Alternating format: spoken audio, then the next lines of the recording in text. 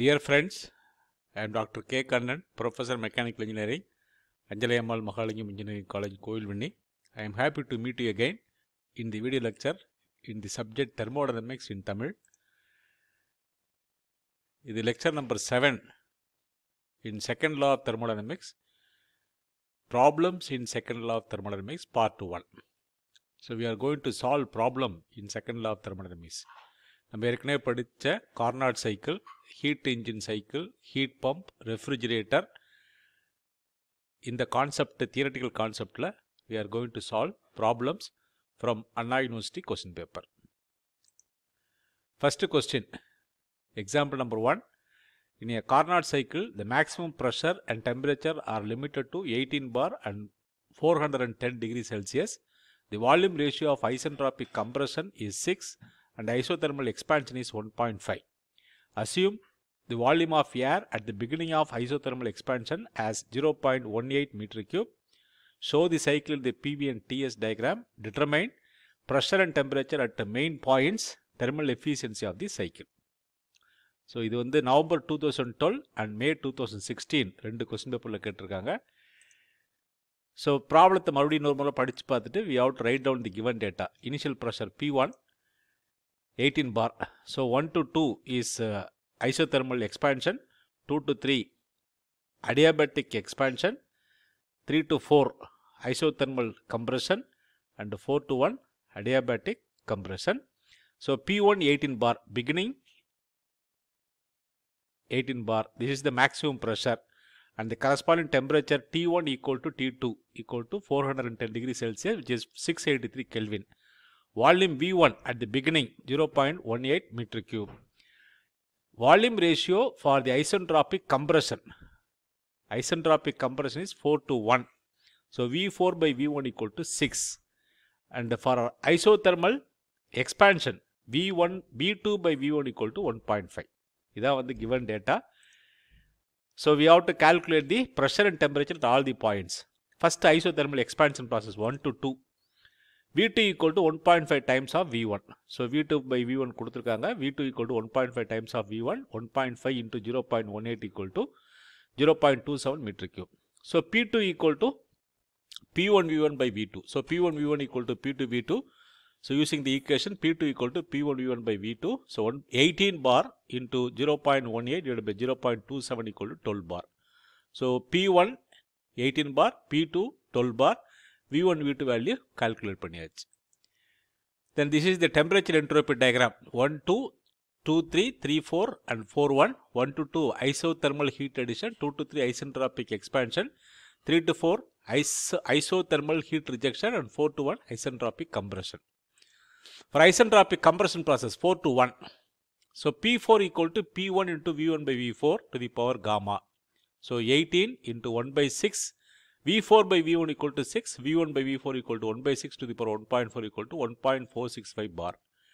T4 or T4 equal to T3, T4 equal to T1 into V1 by V4 to the power gamma minus 1. So, the relation between pressure and volume and temperature in the isentropic process. So, T1 equal to 683 into 1 by 6 to the power 1.4 minus 1 equal to 333.5. So, T4 equal to T3 equal to 333.5 Kelvin. Isentropic expansion 2 to 3, V3 equal to V2 into T2 by T3 to the power 1 by gamma minus 1. So, substitute பண்ணாக்க 0.27 into 683 divided by 333.5 to the power 1 by 1.4 minus 1 equal to 1.62 meter cube.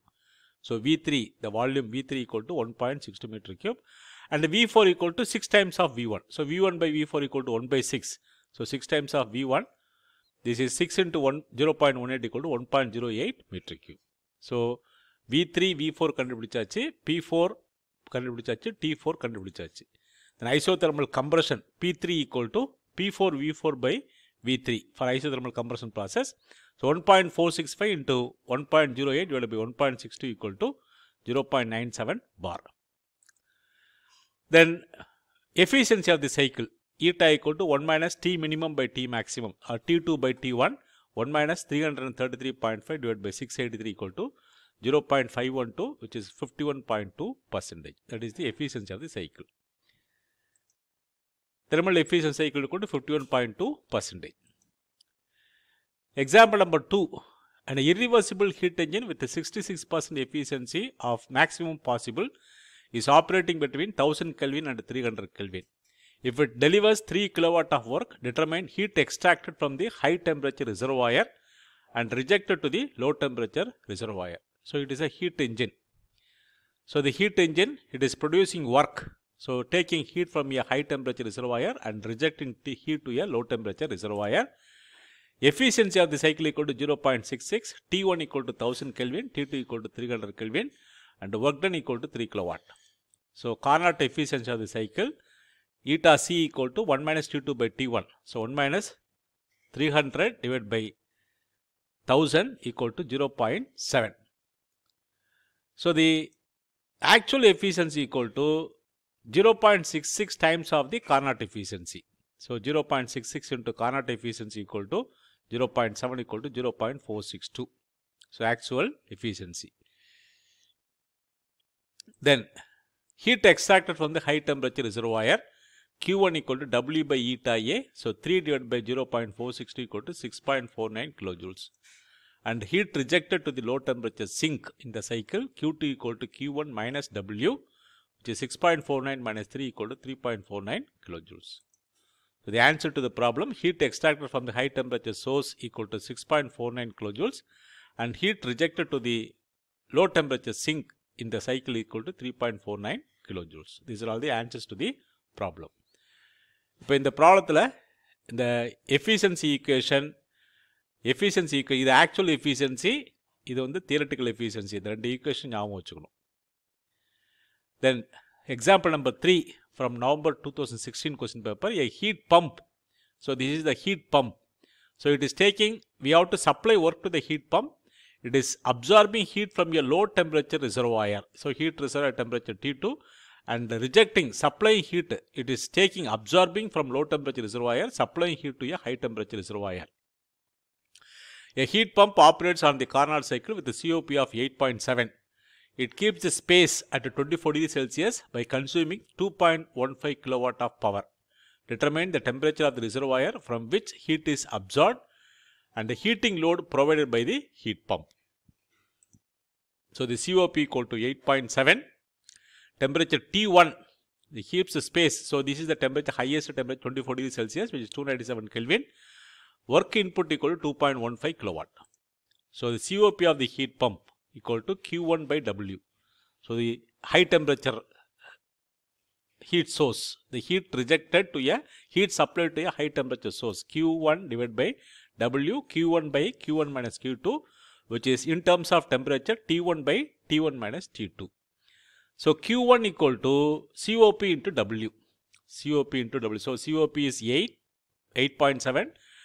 W equal to 2.15. So 8.7 2.15 equal to 18.705 kilowatt. So amount of heat supplied to a high temperature source equal to 18.705 kilowatts.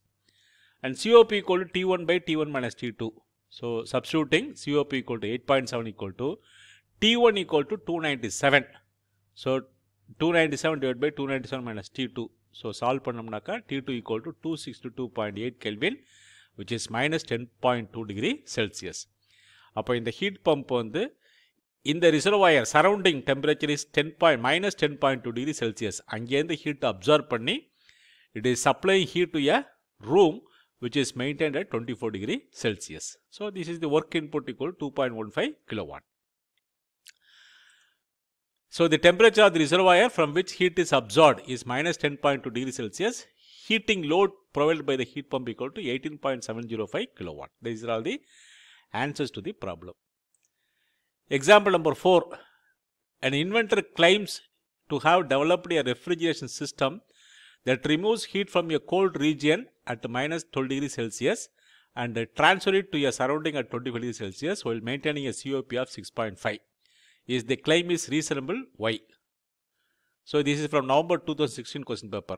A refrigerator, we are supplying work to the refrigerator. So refrigerator work kudukrom. It is rejecting heat from a low temperature reservoir and supplying heat to a high temperature reservoir. So T2 is the low temperature reservoir, T1 is the high temperature reservoir. So given data in the problem, so T1 equal to 25 degrees Celsius, which is 298 Kelvin, T2 equal to minus 12 degrees Celsius, which is 261 Kelvin, COP equal to 6.5. So the refrigerator Carnot cycle efficiency, Carnot cycle COP of refrigeration cycle Carnot efficiency equal to T2 by T1 minus T2. So substituting 261 divided by 298 minus 261 equal to 7.05.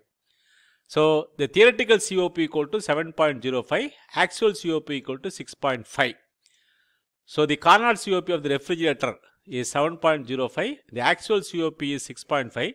The Carnot COP of the refrigerator is greater than the actual COP, so the claim is reasonable. So இது வந்து நீங்க ஞாபகம் வச்சுக்கணும். Actual COP should be always less than Carnot COP. இல்லனாக்கா COP calculated using the temperature is called as Carnot COP. Actual COP heat transfer and work done அதை வச்சு calculate பண்ற COP வந்து actual COP. So actual COP should be less than the theoretical COP for refrigerator, heat engine or heat engine வந்து efficiency. Actual efficiency should be less than the theoretical efficiency. Heat பம்புக்கும் actual COP should be less than the theoretical COP. அந்த மாதிரி இருந்துச்சுனாக்கா it is possible. Otherwise it is not possible. Okay, we stop here. Thank you for watching. If you have any doubt, you can write to my WhatsApp number. I will answer to your question. So we'll meet again in another video lecture with the additional problem in the second law of thermodynamics. Until then, bye.